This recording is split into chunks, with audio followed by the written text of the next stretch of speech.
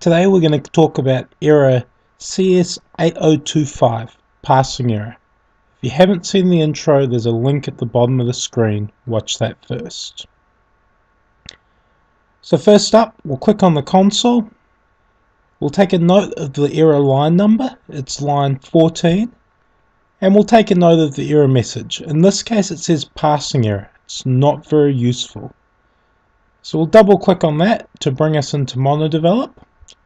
We'll have a look down and see line 14 is blank.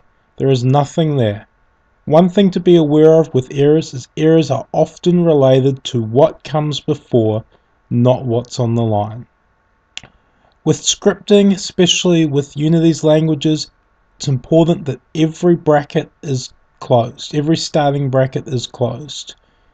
And so you can see that we have a start and a close for start, a start and a close for update, but there is no start and close for our class. So all we need to do to fix this error is match the brackets up by having a bracket to the end. We'll save that, go back to Unity, and the error is gone. Thanks for watching. I hope that helped, and if you like it, check out my other videos.